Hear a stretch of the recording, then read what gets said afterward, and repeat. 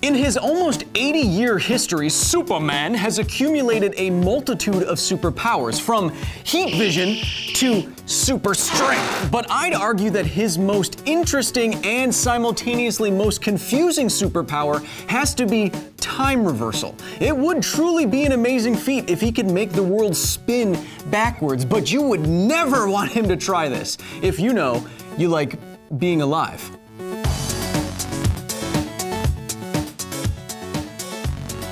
Out of everything I'm asked to science on this program, figuring out this scene may be the single most requested topic. In 1978, Superman, Kal-El, loses Lois, and in a rage, he decides to fly above the Earth and then around it at great speed. The world starts spinning backwards, time reverses, and then the world returns to normal. Lois is saved.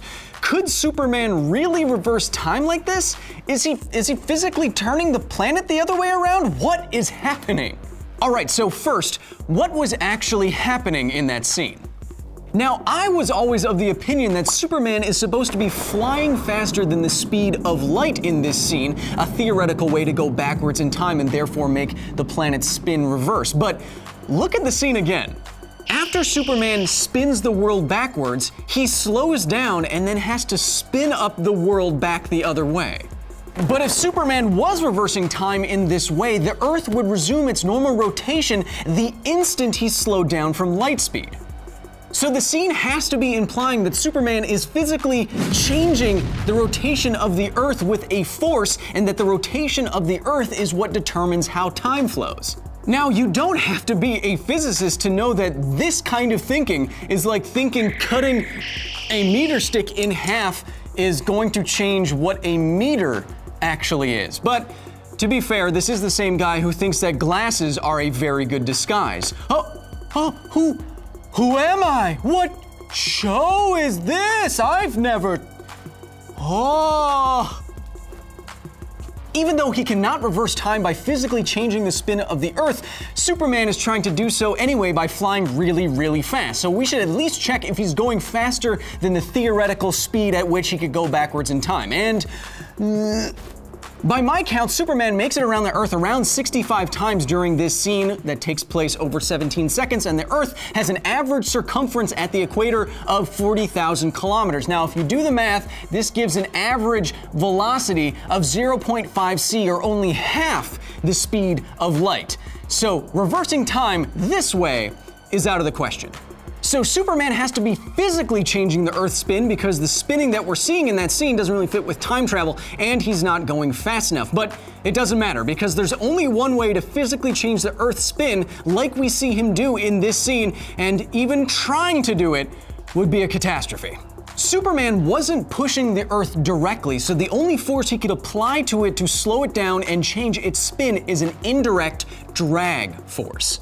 And the drag force is proportional to 1/2 times a coefficient of drag, which just captures many intricacies of the object, times the density of the fluid that that object is moving through, multiplied by the area of that object that's actually in contact with the fluid, like air, that it is moving through, times the airspeed squared. Now, this would provide a, there you are, drag force behind Superman, and some of this would make it to the surrounding air, and even less of it would make it down to the surface of the Earth to help stop it.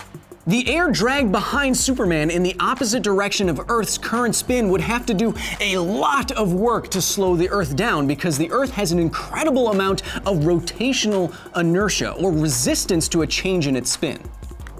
The Earth weighs a trillion kilograms and is spinning at around 460 meters per second, around 1,000 miles per hour. So to slow it down, let alone stop it dead and then spin it back up the other direction, would take enough energy to also destroy it and separate it gravitationally. I'm sorry, Lois, and everyone else, I guess.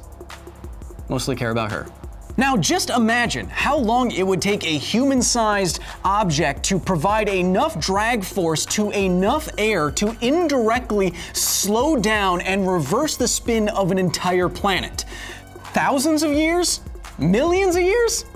In reality, the only way to slow down and reverse Earth's spin as quickly as Superman is supposed to do is to give the Earth a cosmic slap, like throwing a moon-sized object at it at 12 kilometers per second. Everyone's dead again.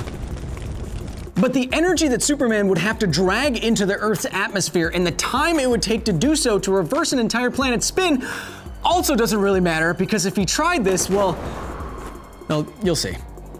Imagine Superman just took off in his attempt to save Lois. Air drag is proportional to the density of air, so he's gonna want to fly as close to the ground as possible. Now, below 343 meters per second, as he passes by, people are gonna hear a loud whoosh. But above this limit, Superman is gonna start breaking the sound barrier and probably a bunch of people's windows. And then he speeds up. As Superman approaches speeds like that of a re-entering spacecraft in our atmosphere, or Mach 25, the air in front of him is compressing and heating up so much that it begins to disassociate and become a glowing shroud of incandescent plasma. Now, the shock wave accompanying this cloud of plasma is gonna radiate down to the ground and probably start damaging and destroying a bunch of buildings and injuring thousands of people. And then he speeds up again. As Superman reaches his top speed of 0.5 before light speed, the air in front of him is getting so hot that it undergoes nuclear fusion, releasing gamma rays, and the plasma around him is hot enough to release X-rays, and the shockwave accompanying both is destroying all of the buildings beneath him, and everything is on fire, and Superman is a cone of nuclear annihilation wherever he goes, and stop! Stop, this won't turn back time, everyone's already dead! Okay, cool, thanks. So, in maybe the most confusing Superman scene ever, Clark Kent is reversing the Earth's spin. But not only is he not going theoretically fast enough to turn back time, and not only would turning the Earth physically backwards do nothing to save Lois, him even attempting to do so would mean a madman flying around the globe like a nuclear bomb, destroying everything in his wake for 1,000 years? A million? What a mess. At least we learned something. Because science.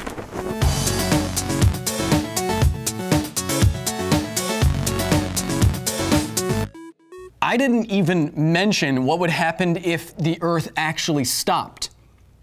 I mean, we were talking about what it would take to stop it spinning, or what would happen if you tried to stop it spinning. But if the Earth just stopped spinning, think about it like this.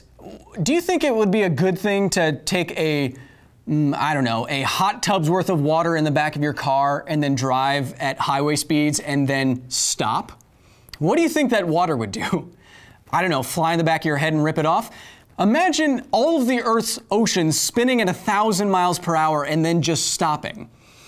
Every single building on Earth would collapse, and everything that you hold dear would die. Is Lois really that important? Thank you so much for watching, Elon.